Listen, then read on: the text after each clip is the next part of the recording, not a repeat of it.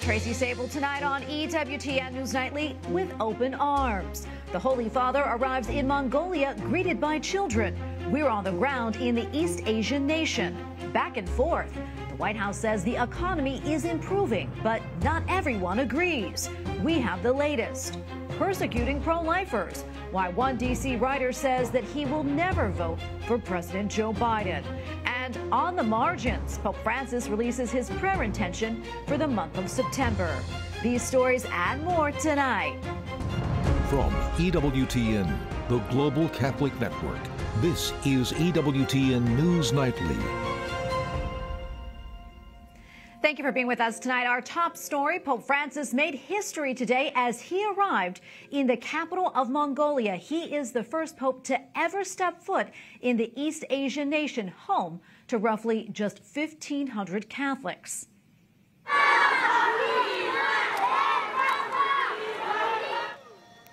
The Holy Father was greeted by children as he arrived at his residence. He will stay in the country until September 4th. The official events begin tomorrow morning. EWTN Vatican News Correspondent Colm Flynn is on the ground in Mongolia and has this report. A very good evening, Tracy, from Ulaanbaatar, the capital of Mongolia, where Pope Francis touched down this morning, making history by being the first pope ever to set foot in this nation. He was greeted by the country's foreign minister and then presented by a woman in traditional dress some boiled and dried yogurt made out of cows and camel's milk, which is symbolic of the traditional nomadic life that many people live here in Mongolia. After that, there was a small, low-key welcoming celebration for the Pope at the airport. Remember, not many people in attendance. The Catholic population here is very small, only 1,400 people. But Tracy, what made news today was not what happened on the ground here in Mongolia, but more what happened in the air as Pope Francis made that 10-hour journey overnight from Rome to Ulaanbaatar, because his plane passed through Chinese airspace. Now, this is hugely significant when you think of the history of papal journeys and popes, famously Pope John Paul II, being refused permission to enter Chinese airspace. But on this occasion, Beijing allowed it. They permitted it. And you even think of the recent heightening of tensions between the Holy See and China over the controversial China-Vatican deal, when recently the People's Republic of China blatantly violating the deal by appointing bishops without the consent or even knowledge of the Vatican. So tensions have been at an all-time high between the Vatican and China. So this is seen as a good step in diplomacy between the two. And as is a common Vatican protocol, the Pope took this opportunity in the dead of night to send a telegram from the plane to the President of China, Xi Jinping. And in that telegram, he expressed greetings and good wishes to Your Excellency and the people of China. He said, "I'm assuring you of my prayers for the well-being of the nation. I evoke upon all of you the divine blessing of unity and peace." And incredibly, Tracy, the foreign minister of China responded to that today, saying that it showed friendliness and goodwill.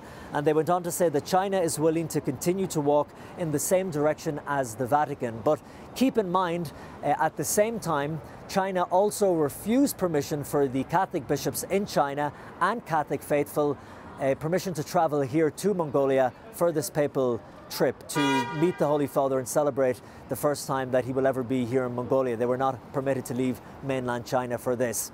Over the next few days, the Pope will have a busy schedule. Tomorrow he is meeting some of the priests, nuns and religious missionaries here in this country, only 80 in total. And then on Sunday he will have an interreligious meeting with some of the heads of other religions here in the country, Buddhism of course accounting for 52% of the population. And then on Sunday evening he will celebrate Mass in the Steppe Arena with what is expected to be still a modest crowd when you compare it to crowds we see in previous papal journeys.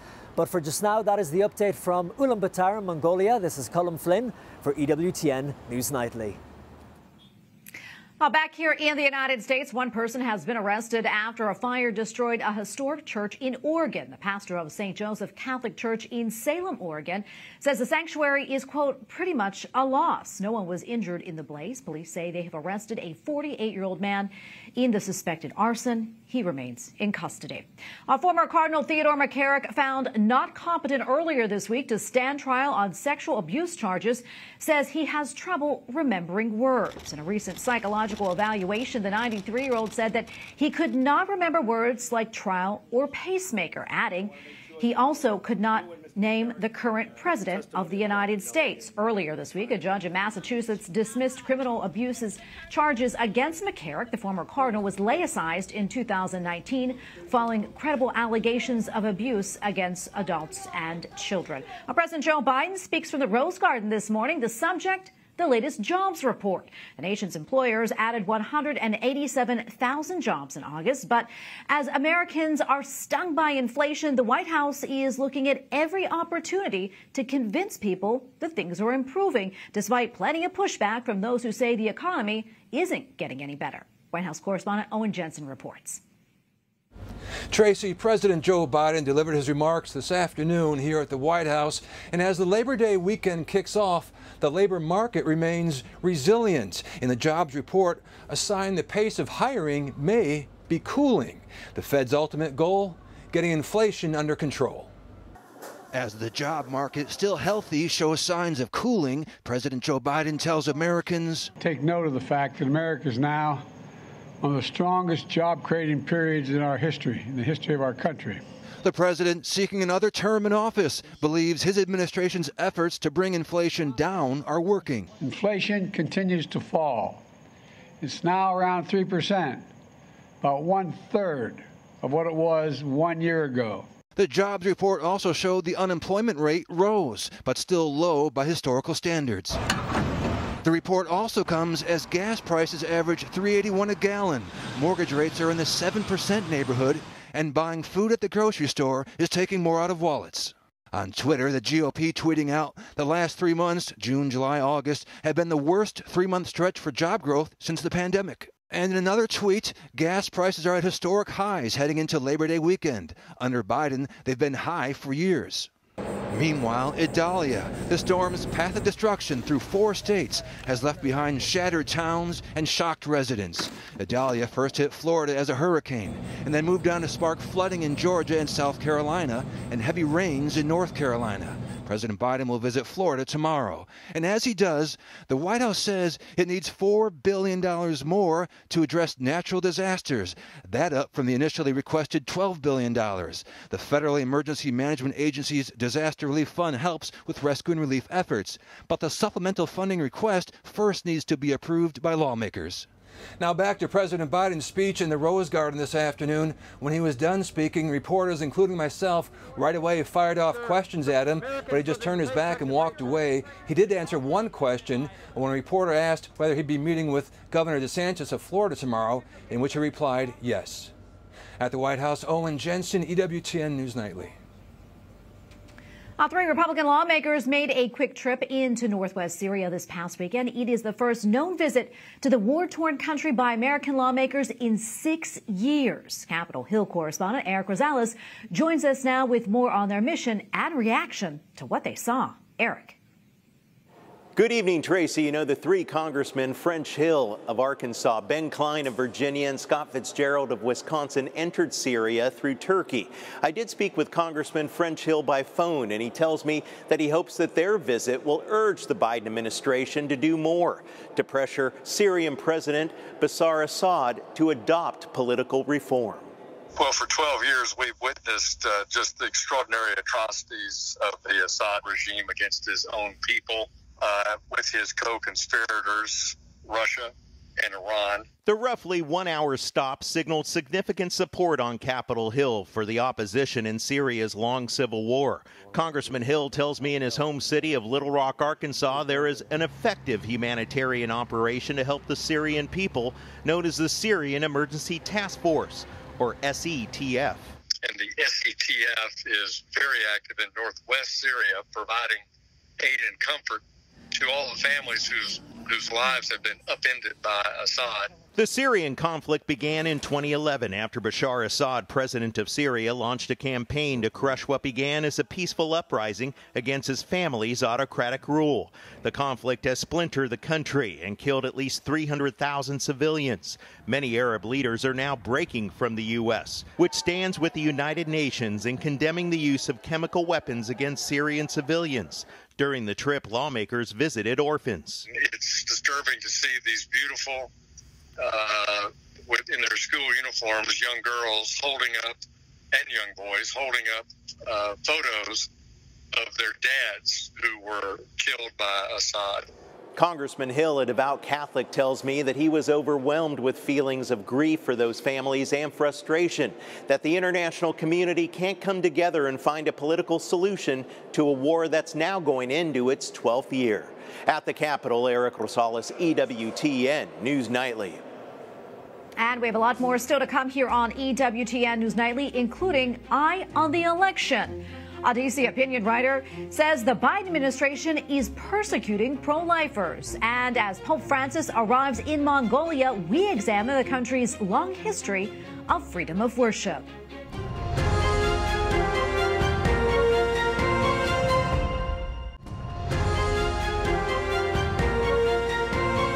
The state of Pennsylvania plans to end a 30-year contract with Real Alternatives, a pro-life pregnancy support center. Democrat Governor Josh Shapiro said that he is steadfast in defending abortion access. The pro-life contract will end on December 31st. In the past, the group had provided state and federal funds to several groups, including Catholic charities.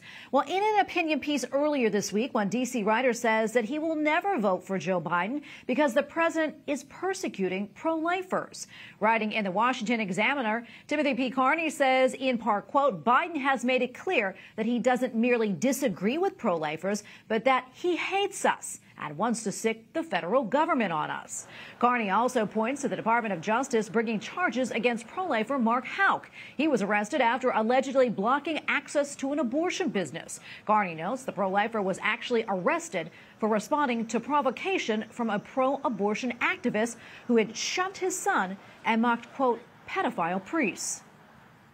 Now, the author of that piece joins us now. Timothy P. Carney is a senior columnist for the Washington Examiner and a fellow at the American Enterprise Institute. Tim, welcome back. Great to see you again. In your column, you talk about President Biden, and you note several Republicans have said they cannot, in good faith, vote for Donald Trump if he's the party's nominee in 2024. Tim, talk to us more about that. And also curious, I mean, did you write this piece, at least partially, for them? Yeah, so I often criticize Donald Trump for the things he did, especially at the end of his first term, regarding the 2020 election, where he lost and he refused to accept. And when I comment online that I really don't want to vote for Donald Trump and I find his actions unacceptable, a lot of people say, okay, great, so then vote for Joe Biden.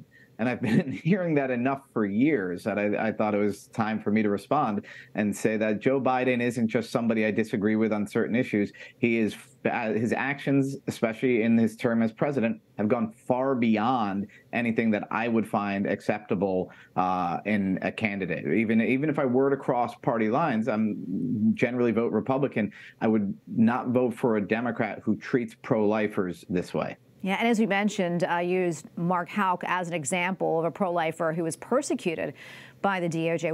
We remember that story very well. What is at the root of the targeting of pro-lifers, do you think? And where do you see this going?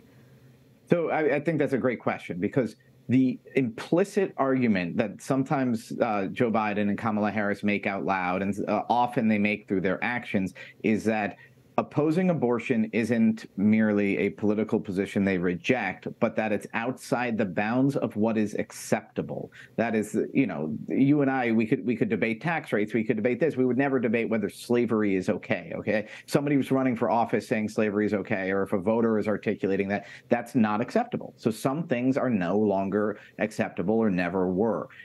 I think that Harris and Biden have made it clear that they consider the pro-life view to be unacceptable. It is akin to being, believing in Jim Crow. It is racist.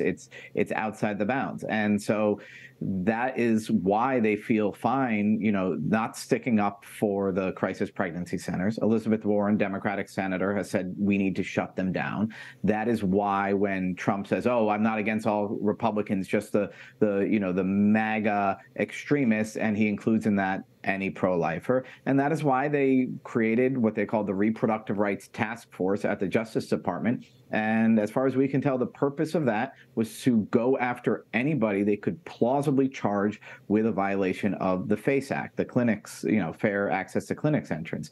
And so this is really a weaponizing the federal government against pro-lifers because they don't see them as legitimate. They don't see us as legitimate. And Tim, what do you think we can do?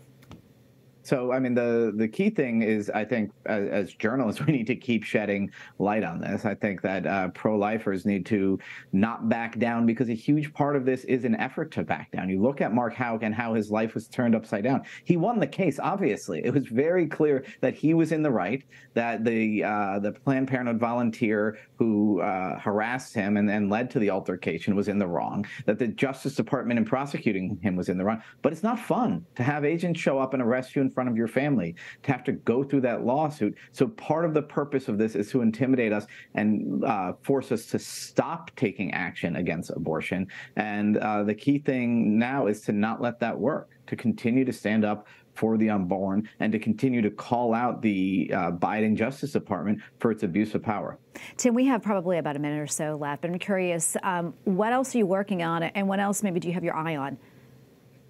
Well, so I think that we have a broader cultural problem here that's anti-family. I'm finishing up a book now called Family Unfriendly to describe how America's culture is not in favor of family. That's one reason millennials are having so few babies, why we have a falling birth rate. And part of it is just sort of norms and customs about how much parents have to helicopter over their kids. But part of it, I really think, is a philosophical and spiritual problem, that we don't see humans as good and that you don't think that we have an obligation to help people raise kids. And so this, I really think, needs to be turned around in America. It's shown by the fact that millennials say, no, it's too hard to raise kids. Yes, it's always been hard, but our culture makes it harder in all sorts of ways, politics, economics, but mostly just the norms, the expectations, and our understanding of what a human is and how valuable you are, even from the time that you're a little baby who doesn't contribute to the household, but that you're infinitely valuable at any stage. Absolutely. We're all blessings. Tim, thank you so much for coming on. We appreciate it. Good to see you. Thank you. Up next on EWTN News Nightly, on the margins, Pope Francis prays for the forgotten in his monthly prayer intention, plus analysis of daily life for the faithful in Mongolia.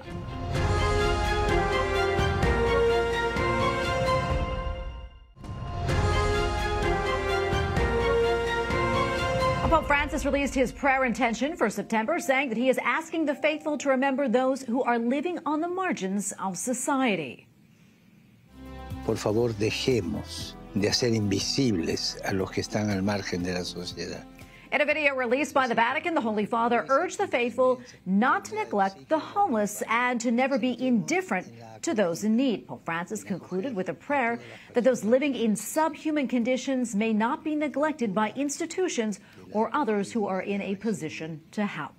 Finally tonight, as we mentioned earlier, Pope Francis is in Mongolia. The East Asian nation is the world's most sparsely populated sovereign country, with one of the smallest Catholic communities on the globe, yet boasts a long history of religious freedom. A former Mongolian leader says religious freedom and respect for human life are fundamental values in his country. Tsakhiagiin Elbegdorj first served as Prime Minister, then President of Mongolia from 2009 to 2017. We spoke with him earlier this year about freedom of worship and his impressions of the current and former popes. Well, Mr. President, thank you so much for taking the time to speak with us today. We're so honored. Yeah, you are welcome. Yeah. So much to talk about. But first, I want to talk about your country, Mongolia, and religious freedom. It has a long history of religious freedom in Mongolia. I also know there's a diversity of faiths there, including Catholics.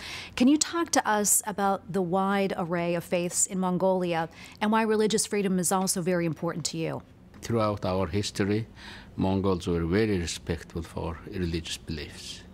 And you know that actually Mongolians built biggest land empire. And one of the distinctive feature of that empire was very tolerant to their religious beliefs. During the Mongolian Empire, all those people who actually worked in churches, temples, they were exempted from military service, also from tax. And that was something and to support that belief. And Genghis Khan said, if you are in the hearts, minds of people, that people's body will follow you. And the foundation was, of course, to have that great respect. In 1990, we actually changed our country a lot, and we adopted new constitution. And in our constitution, that's the foundation of one of the foundations of our constitution is we have to be respectful to beliefs. You do have some Catholics in the country, maybe albeit a small population. And I also know, speaking of Catholics, that you met our beloved Pope Benedict a few years ago. Can you tell us about that meeting? It happened in October 2011, and I visited Rome and Vatican, and our meeting was very warm. I think I recall that was really one of the best meetings I had, and we talked about our history, and our history also including the religious history, and Pope actually very much interested. It seemed the meeting with Pope Benedict really left a lasting impression on you. Yes. Your reflections on what you think may be his lasting legacy? I think his lasting legacy, of course, his humanity and his love of humanity and his passion to serve in the best interest of humanity, and that we're going to learn a lot from him, I think, from his legacy. Yeah. And you also met Pope Francis. Yes. What was that meeting like? Yeah, I met Pope Francis, but in a different capacity. I'm the commissioner. There is an organization called the International Commission Against Death Penalty. And we know that Pope Francis have a great attitude towards the respecting and campaigning for life, and also campaigning against death penalty. We talked about how important to campaign for the advocate the life, and how important to abolish death penalty. Yeah. Why is that so important to you? You know, it was really important. I was one of the young person who established non-governmental movement in Mongolia against communist regime, late 1980s. Actually, that coincided with the fall of Berlin Wall, and during that time, Soviet Union was intact, and that Tiananmen massacre just happened, and because of that, I think that the religious freedom and also that respect, that human life, human dignity is, I think, fundamental thing we are still exercising in my country. And we thank you for watching tonight. Remember, you can follow us on social media, Facebook, X, and Instagram at EWTN News Nightly. I'm Tracy Sable. Good night, and God bless.